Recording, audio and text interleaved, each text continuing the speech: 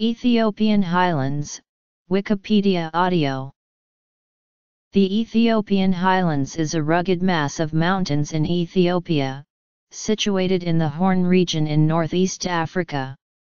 It forms the largest continuous area of its altitude in the continent, with little of its surface falling below 1,500 m, while the summits reach heights of up to 4,550 m. It is sometimes called the roof of Africa due to its height and large area.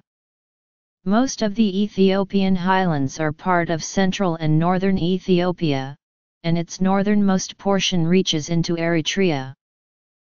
In the southern parts of the Ethiopian highlands once was located the Kingdom of Kaffa, a medieval early modern state, whence the coffee plant was exported to the Arabian Peninsula. The land of the former kingdom is mountainous with stretches of forest. The land is very fertile, capable of 3 harvests a year. The term coffee derives from the Arabic kawa and is traced to Kaffa.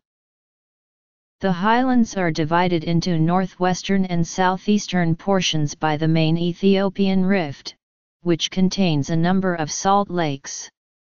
The northwestern portion, which covers the Tigray and Amhara regions, includes the Semien Mountains, part of which has been designated the Semien Mountains National Park. Its summit, Ras Dashen, is the highest peak in Ethiopia. Lake Tana, the source of the Blue Nile, also lies in the northwestern portion of the Ethiopian highlands. History. The southeastern portion's highest peaks are located in the Bale zone of Ethiopia's Oromia region. The Bale Mountains, also designated a national park, are nearly as high as those of Semien. The range includes peaks of over 4,000 m. Among these are Mount Tulu Demtu, which is the second highest peak in Ethiopia, and Mount Batu. Most of the country's major cities are located at elevations of around 2,000 to 500 m above sea level, including historic capitals such as Gondar and Aksum. The Ethiopian highlands began to rise 75 million years ago, as magma from the Earth's mantle uplifted a broad dome of the ancient rocks of the Arabian-Nubian Shield. The opening of the Great Rift Valley split the dome of the Ethiopian highlands into 3 parts. The mountains of the southern Arabian Peninsula are geologically part of the ancient Ethiopian highlands, separated by the rifting which created the Red Sea and Gulf of Aden and separated Africa from Arabia. Around 30 million years ago, a flood basalt plateau began to form, piling layers upon layers of voluminous fissure-fed basaltic lava flows. Most of the flows were tholeiitic, save for a thin layer of alkali basalts and minor amounts of felsic volcanic rocks, such as rhyolite. In the waning stages of the flood basalt episode, large explosive caldera-forming eruptions also occurred. The Ethiopian highlands were eventually bisected by the Great Rift Valley as the African continental crust pulled apart. This rifting gave rise to large alkaline basalt shield volcanoes beginning about 30-31 million years ago. The northern Ethiopian highlands contain 4 discernible planation surfaces, the oldest one being formed not later than in the Ordovician epoch. The youngest surface formed in the Cenozoic, being partly covered by the Ethiopia-Yemen continental flood basalts. Contrary to what has been suggested for much Africa, planation surfaces in northern Ethiopia do not appear to be petty plains nor edge plains. The predominant climate of the Ethiopian highlands is tropical monsoon, which in general is cooler than in other regions at similar proximity to the equator due to elevation. Because the highlands elevate Ethiopia, located close to the equator, this has resulted in giving this country an unexpectedly temperate climate. Further, these mountains catch the precipitation of the monsoon winds of the Indian Ocean, resulting in a rainy season that lasts from June until mid-September. These heavy rains cause the Nile to flood in the summer, a phenomenon that puzzled the ancient Greeks, as the summer is the driest season in the Mediterranean climate that they knew. The Ethiopian highlands share a similar flora and fauna of other mountainous regions of Africa. This distinctive flora and fauna is known as Afromontane, but from the time of the last ice age has been populated with some Eurasian flora. The habitats are somewhat different on either side of the Great Rift Valley that splits the highlands. Physical geography. At lower elevations, the highlands are surrounded by tropical savannas and grasslands, including the Sahelian acacia savanna to the northwest, the East Sudanian savanna to the west, and the Somali acacia commiphora bushlands and thickets to the northeast, east, south, and through the Rift Valley. The highlands themselves are divided into three distinct ecoregions, distinguished by elevation.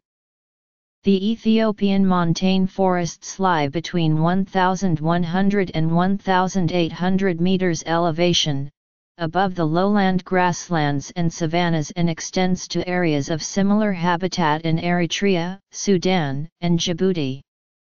This woodland belt has several natural plant communities, but has mostly been heavily grazed and converted to agricultural use now. Kala is an open woodland found at lower elevations, and dominated by species of Terminalia, Commiphora, Boswellia, and Acacia. Wanyadiga is a woodland found in moister and higher locations, dominated by the conifers Afrocarpus graciliare and Juniperus procera. The lower portion of the Harana forest is a distinct woodland community, with an open canopy of Warburgia ugandensis, Croton macrostichius, and Syzygium guineas, and Afrocarpus graciliare, with wild coffee as the dominant understory shrub. The southwesterly winds bring rainfall from May to October, with moisture from the Red Sea coming in from the east year-round. Fauna at these elevations includes the endemic Harwood's francolin, Prince Ruspolis turaco, and yellow-throated seed-eater, along with the Djibouti francolin in the Djibouti hills that are in the same general ecoregion. The Ethiopian montane grasslands and woodlands is the largest of the highland ecoregions, occupying the area between 1,800 and 3,000 meters elevations. The natural vegetation was closed canopy forest in moister areas, and grassland, bushland, and thicket in drier areas. However, these hillsides have good fertile soil and are heavily populated, largely by farming communities, so most of the region has been converted to agriculture, with a few areas of natural vegetation remaining.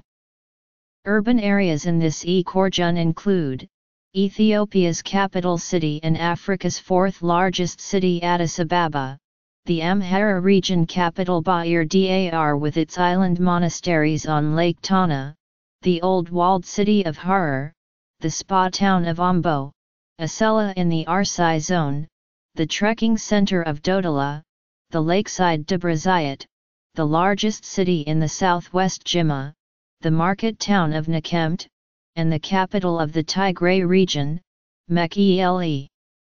Awash National Park is a site for birdwatching. Remaining woodland in the drier areas contains much endemic flora and primarily consists of Podocarpus conifers and Juniperus procera, often with Hagonia abyssinica. In the Harana forest, pockets of moist, closed canopy forest with Pauteria and Olea are draped with lianas and epiphytes, while above 2,400 meters, a shrubby zone is home to Hagonia, Schefflera, and giant lobelias, species which can be found on the East African mountains further south. The evergreen broad-leaved forest of the Semian Mountains, between 2,300 and 2,700 meters elevation, is dominated by Syzygium guineens, Juniperus procera, and Olea africana. As the lower slopes of the mountains are so heavily populated, even the high-altitude moorlands are affected by human interference, such as the grazing of livestock and even farming. There are two protected areas of high moorland: Bale Mountains National Park in the southern Highlands, accessible from Dincho, and Semien Mountains National Park, accessible from Gondar, which includes Ras Dashan. However, even these parks are losing habitat to livestock grazing, while the lower elevation parks are even less secure. These slopes are home to a number of endemic reptiles, birds, and animals, including the endangered Walia ibex and the gelada baboon, whose thick fur allows it to thrive in the cooler climates of the mountains.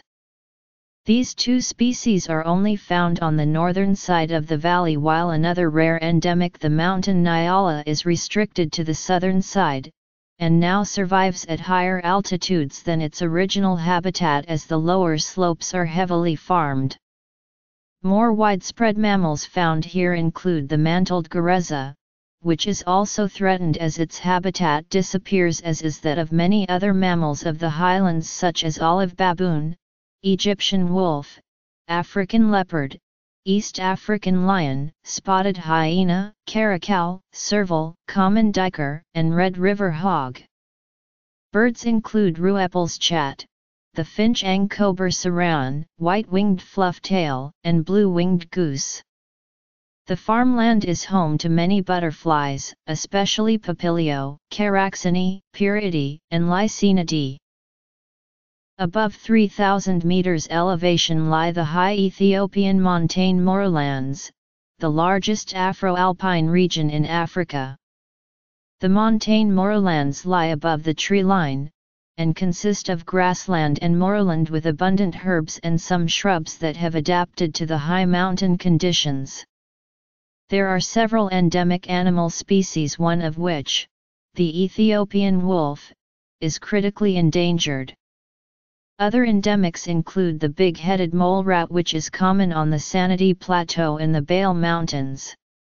The mountain nyala finds its way up to the high moorlands, although it is more common at lower elevations. Wintering birds include widgeon, shoveler, ruff, and greenshank. Geology. Climate. Other fauna in the area also includes aardvark, eagle, Ethiopian wolf, Egyptian wolf, gelada, secretary bird, Nubian ibex, and marabou stork, and Ethiopian endemic species such as the shrew, Crocidura herina, and the narrow-footed woodland mouse and Manilix bushbuck, which is a subspecies with long, dark fur. Ecology. Fauna. Coordinates: 12°3200 and 41°2380/12.53333 degrees north, 41.38556 degrees east/12.53333, 41.38556.